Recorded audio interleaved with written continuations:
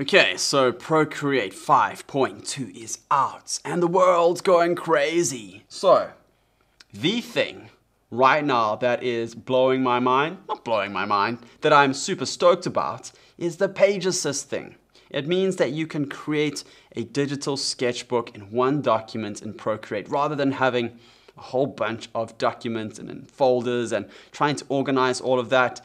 You can have a sketchbook in one document and easily scroll between the different pages in your sketchbook. If you want to start a daily practice of sketching or doodling or creating, even for 5 or 10 minutes a day in Procreate, this is what makes it super cool.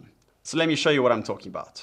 So inside of Procreate, I'm going to create a new canvas. I'm going to go for a screen size. You can go for whatever size you want, but the bigger you have it, the less amount of pages or layers you can have. I'm going to zoom out a little bit here.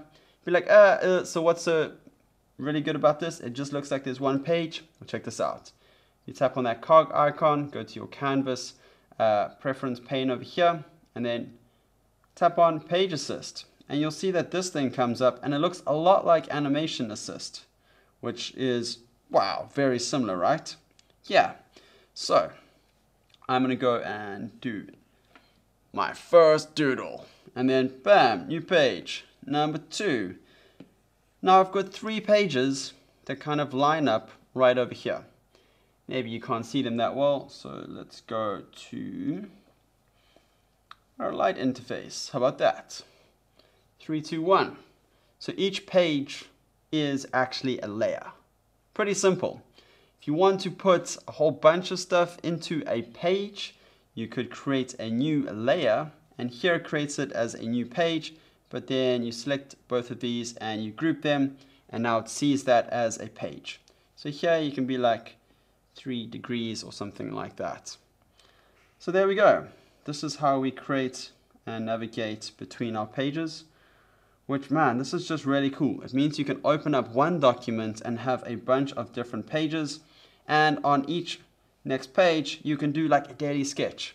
So we could do a tree, or something that I saw today was a dog just going like really fast and crazy around all kinds of trees and stuff. So let's do a dog. I'm super good at realistic drawing. Just beware. I'm also really good at sarcasm. There we go. There's a dog. But the thing was, it was going around all kinds of trees and poles and stuff. Oh my! And so perhaps I could doodle that just really quickly as like an idea. What I think is a really good idea here is to date or to number your pages. So perhaps over here on our first page, you could put the date possibly bottom left. So the date today is the 2nd. So we could go to November 2021, something like that.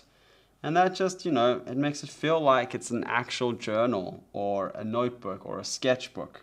And then you could just sign your name in the other corner or however you want to do it. I find that would be pretty helpful so that you know when you did this particular page, when you did this sketch. A couple more things here I want to show you is that if you go to your canvas settings and you go to canvas information, head down to layers. The maximum number of layers for this particular document is 91. If you have bigger documents, then you will have less layers. If you have older iPads, you'll have less layers. So if you have a new iPad and you go for a small document, man, you could have a lot of layers. But for me, this could be pretty cool. It means I could do a month to 3 months worth of daily sketching in just this one document, which is really powerful. It means I could potentially create a new Procreate document for every single month of the year.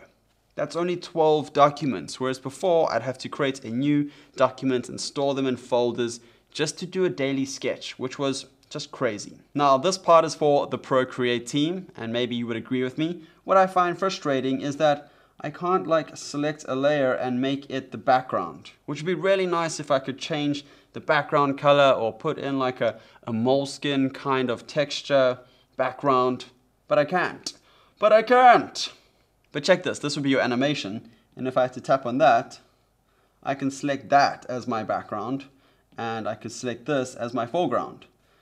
It would just be really nice if, using Page Assist, that came through as well. But it hasn't. So Procreate, I'd like to see this update, please. Sometime. It would be really, really nice. Alright, that is the end of this showcase of this awesome feature in Procreate 5.2. I know the rest of the world's probably like, woo, 3D stuff, this and that. But this is what is going to help you create better, create more. It's what's going to help you develop your style. So use it. Use a real sketchbook, use a digital sketchbook, create daily, even for 5 to 10 minutes every single day. It helps. It's amazing. It gets your creativity going. All right. My name is Rich Armstrong from Tip Tip Kaboom, and I will see you soon. Bye.